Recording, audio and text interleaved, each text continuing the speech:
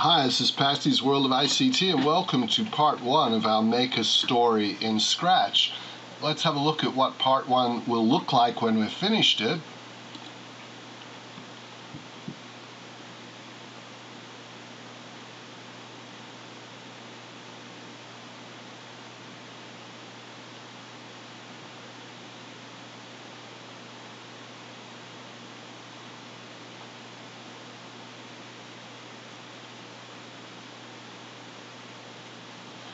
And that will be the end of part 1. Then we'll go to part 2, another scene, and have something different happen. Now, if you go to our website, we will have complete screen captures of the code, so you can check it out in detail, and it's commented and explained for both the duck and the cat. But let's go through from the start and show you how we make one of these sorts of stories. So we'll just do File, New here in Scratch, and we will have the empty Scratch screen with the cat. Now we're going to use the cat, so let's move the cat to a starting position here. Remember, up on the coordinates on the sprite in the middle, you can see where the cat is at the moment. Alright, now I don't think you can type in and enter coordinates, but we sort of want to know where we want to get the cat, and we need the cat to be at a certain position on the page here. Alright, so it's going to sort of be down there. Now we need to bring in a background, and the background we will bring in, we go to Stage down here at the bottom, click on Stage, and then click on the Backgrounds tab in the middle here, and we don't want to use the white one, so we'll import one. We're going to use Nature, I think it is, and say OK. And the one in Nature we're going to use to start up is called Pathway. Alright, so we just pick that one and click OK, and that brings it in. Alright, let's click back onto the sprite for the cat now. And you can see in the Costumes tab, it has two costumes, one where it's flat here and one where it's moving. So you can alternate between these two and make the cat run, as we will be doing later in the story. But for now, let's just rename that cat. What we're going to do is give him a special name, cat-S1. That's the cat for scene 1. When we make scene 2 in part 2, we'll use the cat, but we'll have a different one so that we can just do the scripts on a separate sprite and not make a mega sprite with all the scripts on it. Alright, let's flick over to scripts on the cat and get started with that. The first thing we need is a control when the flag is clicked and the story is going to start. Now, we need the sprite to get a bit smaller because it's a bit big for that picture at the moment. So on that, we will go to Looks, and we might as well just set up the costume to make sure here that it's on Costume 1. Alright, Costume 1 is where the cat is got flat feet there and not running. And we'll use Set Size. Down here, there's a set size to 100%, and I think if we set our cat to around 80%, he's probably going to look better for that picture, so we'll just do that. And later on, we're going to hide the sprite, so at the start, we need to have Show Sprite, so that the sprite will be present on the screen, and looking pleasant, of course. So we're just going to have a show, so that's sort of going to get our cat set up with the right look and the right size. Now on motion, we can send him to a particular position. Alright, so we drag out a go to certain X and Y coordinates. Now the coordinates which we are going to use, we have already figured out previously. Now the values that we need are -92 and -123. We've already figured those out previously. So let's just go over to the right here and click the flag and see how that's going.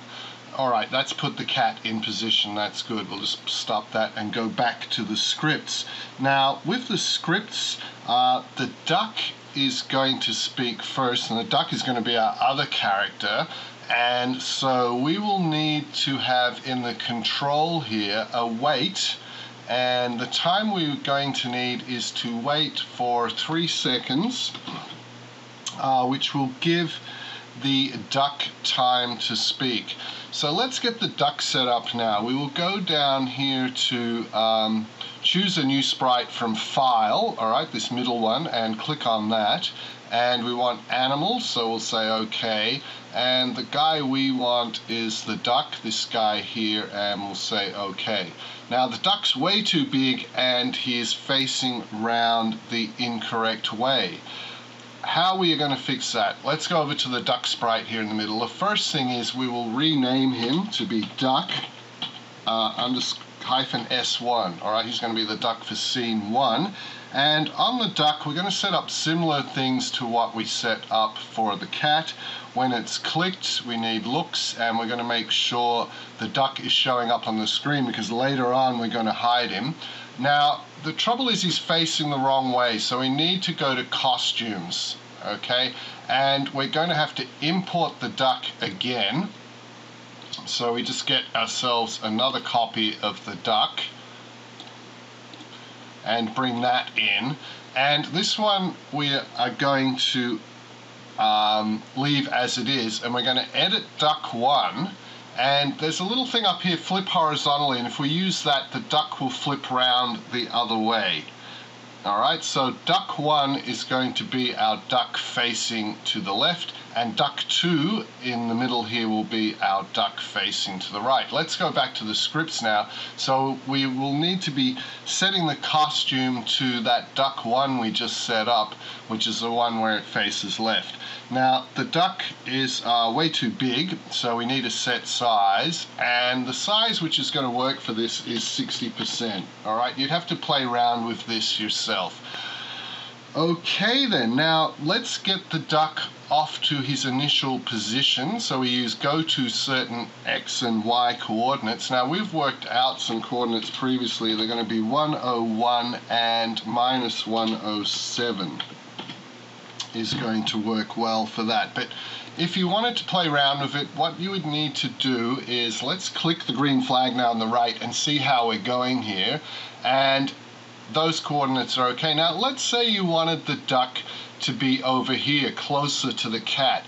You would move him on the picture, and then you can go up in the middle here to the sprite and find out his X coordinates. So these X coordinates are X is 21 and the Y coordinate is -107. So in here we'd type 21 and change that to -107. All right, if the duck was starting back in the garden, move him there, go look at the coordinates 14 and 12. In here, change the script to 14 and 12. Anyway, let's just click this green flag and play out so that the duck is in position. All right, the next thing we need to do is the duck is going to talk first. So we'll go to looks and we'll have the talking start happening. Now the duck is going to just ask the cat, what's up? And the cat's name we're just going to call Scratchy, because he's a scratch cat after all. So the duck will say, what's up, Scratchy? All right, then we need to go to the control, the orange blocks, and we need to drag out a wait here and set that to wait for 3 seconds so that the duck can wait for the cat's reply. Okay then, so we need to switch back to the cat sprite now and have the cat talking. So we're clicked onto the cat sprite, and the cat now needs to say something to answer the duck. So the cat is going to say, not much bird. All right, so in here we just type not much bird. All right, and then we need to go to control, and we'll have to have the cat wait again, and the cat will wait for 3 seconds. All right, so we'll change that to 3. Now, another thing is here, you can change the speech time. 2 seconds is long enough for a short thing that's saying. If you were saying a longer sentence, you might need to bump that up to 3 seconds. All right, let's click the green flag and see how we're going. What's up, Scratchy? And the cat will answer, not much bird. All right, we're going to now repeat a lot of this talking stuff with saying and waiting. And we'll do the same thing on the duck sprite and get their conversation finished. Now we're just going to pause the video while we do this because we don't have a lot of time left. We're under a 15-minute limit for YouTube. All right, so we've added some more talking to the cat with some delays for the duck to answer. On the duck sprite, if we click on that, it is saying some questions to the cat and waiting in between for the cat to respond. So if we just play this on the right hand side, where we're up to so far, we've got them talking to each other.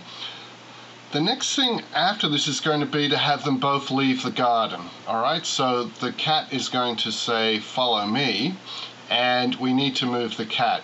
Now with the cat, we're going to make him glide over into position, then he's going to walk out of the garden. After that happens, he'll tell the duck that he's gone now and the duck can go, and the duck is going to glide over, slide over, glide, and then glide out as well. So we need to work on the script for that. So let's get onto the cat script. Now we don't have a lot of time here. What we're going to use is motion. Follow me is what he's just said, and we're going to glide for 1 second, and the coordinates we've worked out, we've kind of moved the cat around and worked out where we want him, and those coordinates happen to be 10 and 0, all right?